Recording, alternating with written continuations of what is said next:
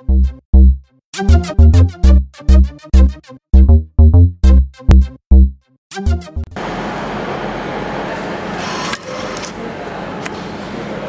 everyone, Pinder Productions here, and today I'm at the train station for a trip to London because I am going to the Ferrari Under the Skin exhibition at the Design Museum in Kensington. So I'm getting the train here. It's in about 10 minutes time, so hopefully it should be arriving soon, and we'll be going to London on the train.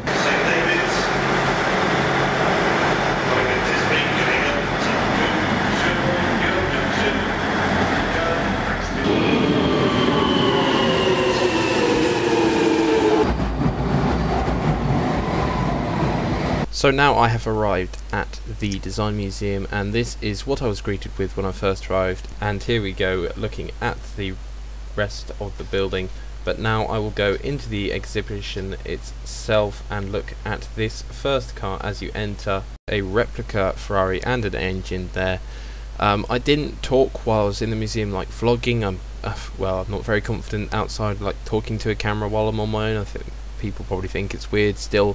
YouTube is probably quite a new concept to some, so I am narrating this in post. These are some designs on the wall. I just walked around, filmed stuff, so I'm going to put in a sort of montage description of the things that I saw in the museum, and I really do like some of these designs. They're very cool. And after I did film these, I did go back and read the plaques, because they are some interesting things, like these canned drawings of the 2000 Formula 1 car there. The Ferrari F1 2000, you can hopefully read that, and the 2007 car there on the wall, so these are very cool.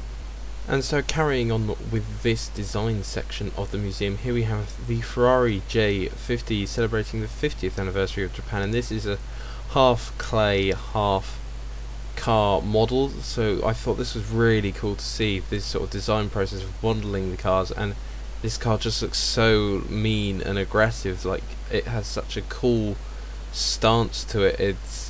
I don't know, I really like this car. It looks pretty amazing, aggressive, and yeah, I really like this model that they had, and it just looks so cool, and it's interesting to see how the clay model looks in real life. And moving on, these are some older designs, so they used to build models out of wood to see what they would look like, so that's what that likes. And then there's a sort of bodywork, like stripped down bodywork there of an older car, and then this is sort of the framework of a car here. So that was very interesting. Then we move on to some wind tunnel scale models, so this was quite interesting, seeing the scale models used to do wind tunnel and aerodynamic development, which is obviously quite important in modern day Formula 1, and these are sort of some more earlier on wind tunnel models for earlier cars in Ferrari's history, which is very cool to see and very interesting. I know I keep using the word cool, but it is very cool. And this is a stripped down sort of running chassis for an older Ferrari from 1967. I forgot the actual model name, but this is very interesting to see. Not often that you see a car stripped down so much so that you can see all the working components of the car. And then this is the Ferrari 488 GTB engine on display in front of the 458 Spider sort of chassis monocoque. I'm not sure of the exact term, but this is quite interesting because you have to make the cars more rigid to be a folding hardtop, and this was apparently the first to do so back in about 2011. And after taking a look at the design of the cars, now we move on to some real cars. Here's a one-off 250 Testarossa without a roof, and another more classic car. The other two classic cars we'll go back to in a second. They both have, I believe, V12s, if I remember correctly. And there is the Ferrari F40, such an amazing car over there, really stunning thing to see. And then here are the two more classic cars. Quite interesting to see that they don't have seatbelts as well, being from the 60s. And now we move on to some racing. Here's the 1958, I believe it was, racing British Grand Prix trophy. And now we move on to some racing cars from way back in the 50s through to 60s, 70s, 80s, and all sorts. So this one raced at Le Mans. I believe it was Sterling Moss who raced it, this blue one, and they added the wing at the back there Poor excuse from a wing by today's standards, and they added some winglets and at the last minute, and it still didn't make it through. Then here is a 250 GTO, such an epic car. I love the green colour on this one. And you may have seen the rear wing of another special car here, the 2000 Ferrari Formula 1 car driven to the World Championship by Michael Schumacher. This is the car from the year that I was born, so quite special for me. And this is the era that I sort of grew up in when I was much younger, but this was quite a thing to behold so close.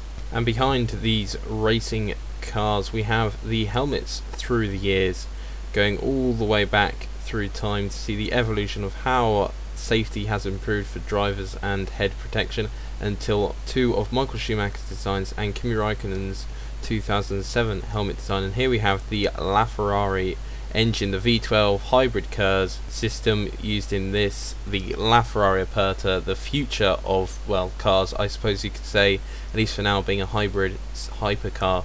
Very cool to see the end of this exhibition. I've just finished in the Ferrari exhibit, and I'll see what I can do with editing in regards to that. Now I'm just looking around the museum in the free section, and down there is a Ferrari. It's very cool. But anyway, just thought I would show that off. This museum is very cool, like really open and big and grand, and the roof is very cool as well. Like, this is the design museum, if I didn't already say that.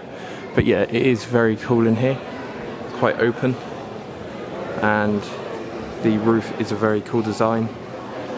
You can look up pictures online of like the outside of the roof. It's quite intricate shapes, I would say. Just thought I would mention that. But anyway, I'm going to have a look around now. So here I am taking a look at a few things that I thought would be of appeal to some viewers of this channel.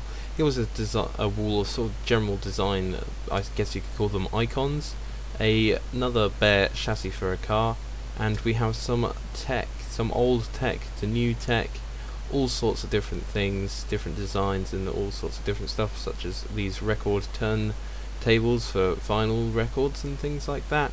And then there's also headphones there, and the iPod Shuffle, that's the actual iPod Shuffle I have, and then next to that you can see a Samsung Galaxy phone, one of the more modern ones.